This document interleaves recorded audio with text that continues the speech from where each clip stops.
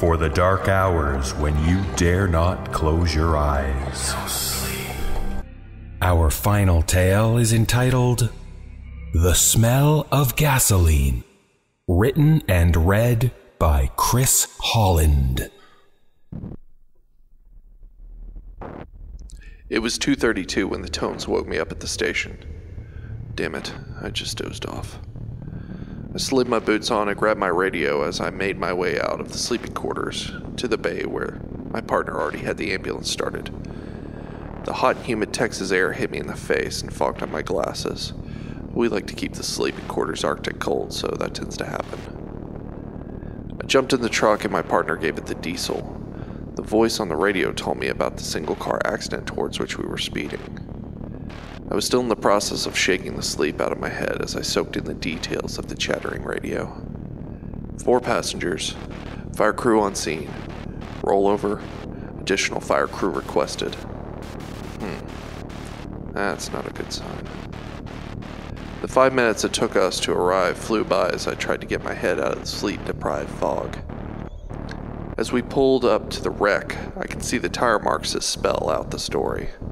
The driver probably swerved to dodge an animal, or maybe they were just drunk. This sent the car sliding towards the median. The soft ground let the front rim dig in and catch, sending the car into acrobatics across oncoming lanes. The car lost momentum and came to a rest wheels down on the shoulder of the opposite side of the road. The fire crew was scrambling to put out the flames that were licking up from the engine. To facilitate the process of getting the fuck out of there with our patient ASAP, we came to a stop as close to the wreck as we safely could. I jumped out and ran over to the back corner of the ambulance to grab our fire jackets, and I see that one of the fire crew already made it to the compartment. He had our fire extinguisher and yelled out to me. Our extinguisher's spent, and we're not close enough to a hydrant to pump water, as he turned and raced back towards the growing inferno. The fire crew had already pulled 2 kids out of the back, and my partner ran over to assess their injuries while I went over to the wreck to see about the 2 still trapped in the car. The smell of gasoline soaked the air. That's not a good sign. By the time I got over to the driver's side, the guy that had taken the extinguisher from the truck had seemed to put out the flames in the engine compartment. I heard him call out, "All clear." The driver's side roof had considerable damage. It was caved in a good 12 inches and I had a bit of a hard time seeing the patient as I walked up. Now, as I was kneeling down to get a better view inside, I could see that the kid had a massive skull depression that matched the roof of the car. His head kind of looked like a pumpkin the day after Halloween when the neighborhood kids had gone around smashing them all for kicks while they were all hopped up on the night's sugar cash. This was the kind of injury that we write up in our reports as injury not compatible with life. Just in case, I reach in and feel his neck for a pulse. Yep, the guy's DRT. Dead right there. I glance over when I hear the girl on the passenger side start to moan. I jumped up and grabbed the airway and trauma bags that I had thrown down beside me in one swift motion as I hustle over to attend to a lot less dead girl. As I stepped up to the passenger door, she looked up at me. She had curly brown hair and bright blue eyes that I could clearly make out even in the poorly lit roadside conditions. I remember this because it struck me as rather odd how pretty she was in spite of the blood running down the side of her face and the broken glass in her hair. I called out loud and clear to her.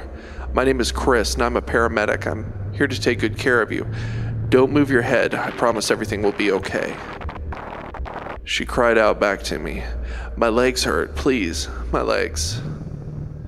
She was talking, so at least I knew she was breathing. I reached down into my trauma bag and grabbed a collar for her neck. As I stretched my arms around her neck with the collar, I asked her to tell me what happened. "There was a deer and my boyfriend almost hit it and my legs." "Can you move your legs?" "No, I think they're stuck."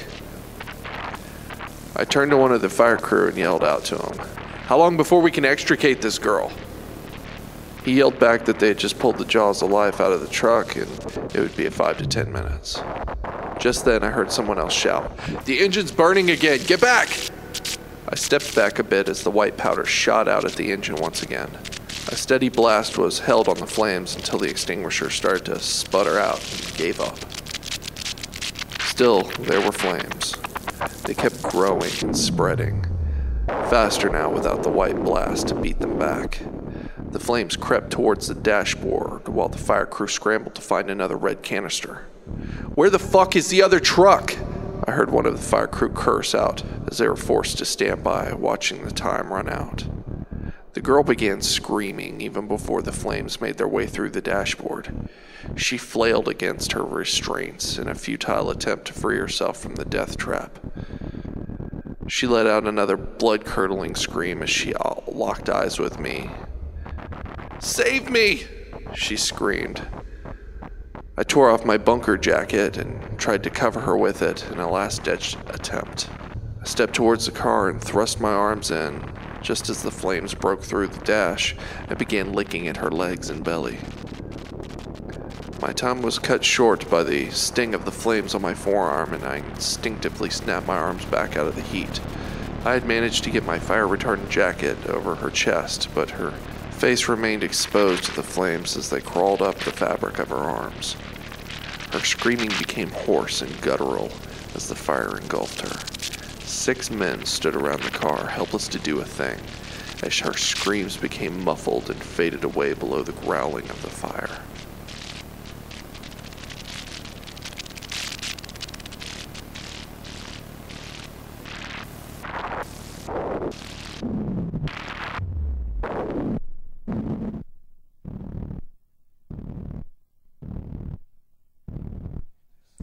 That was 3 years ago. Since then, things haven't been good for me. Soon after that, I started experiencing visual disturbances.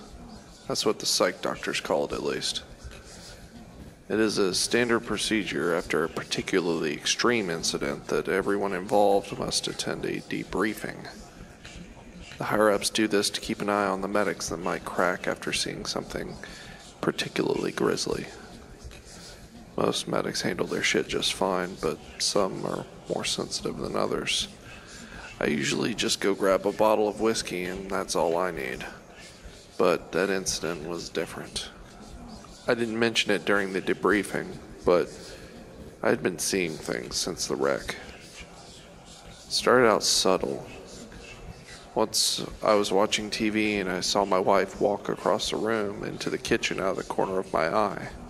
I got up to follow her and pour myself another drink, but when I turned around the corner into the kitchen, I was alone. Another time, I had just arrived home from work when I heard a girl crying upstairs. I ran up thinking my daughter might be hurt, but once again, I was all alone. My wife had taken our daughter shopping with her. Similar things kept happening. I heard voices and saw figures, but nothing was ever there. As these occurrences became more and more frequent, disturbing, I began to question myself. I have never been a superstitious or religious guy, and I like to think of myself as fairly objective. I have been an atheist since I was old enough to reason, and I outright reject the existence of the soul or spirits for that matter. But how could these things be happening? I saw only 2 explanations. I was either losing my mind, or I was being haunted. But being haunted seemed ridiculous. In my profession, I get to deal with schizos on a fairly regular basis. We are trained how to spot and handle these people.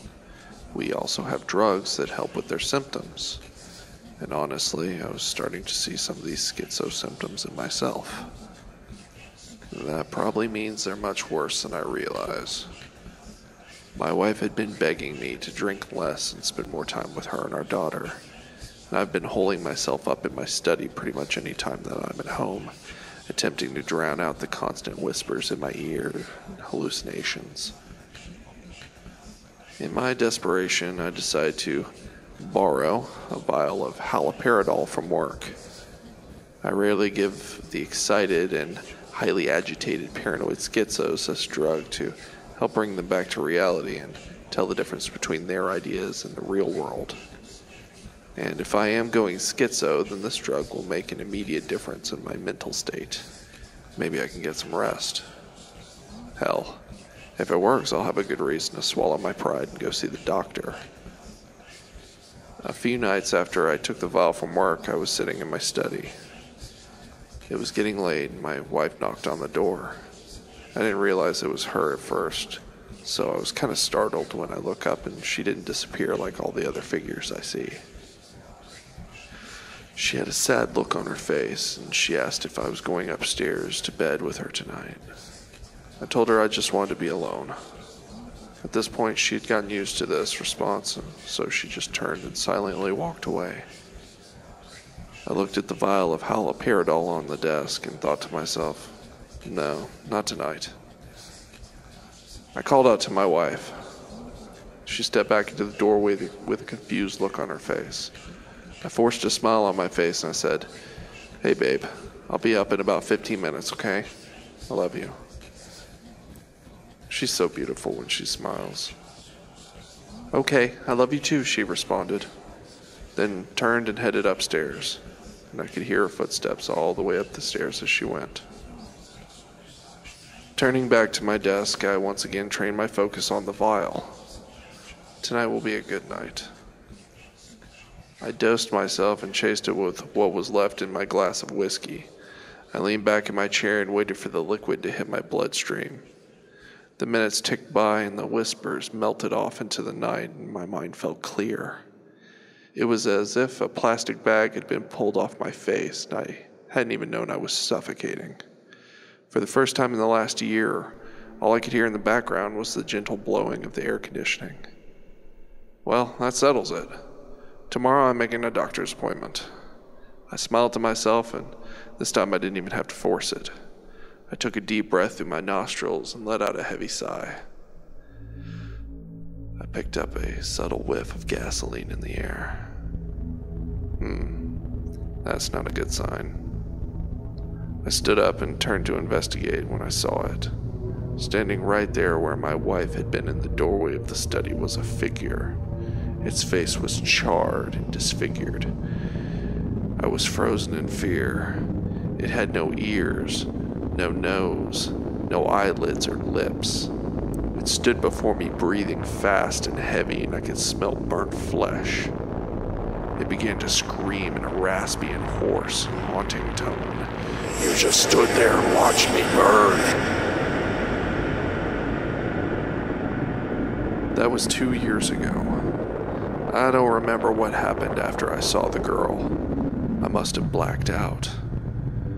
The next memory I have after that was waking up in the intensive care unit. I'd been badly burnt and I was in a coma for 2 weeks. I was told that my wife and daughter had died in the fire as my house burnt. When I was well enough, there was a trial, and I was prosecuted for arson and the murder of my wife and daughter. They found me to be mentally incompetent, and since then I've been moved from one facility to another. Eventually, a fire gets started and they move me to another facility. No matter what therapy or drugs I am subjected to, I keep hearing the voice of that girl whispering in my ear, "You just stood there and watched." Every time I hear that voice, I wish to myself that I had died in my house that night 2 years ago.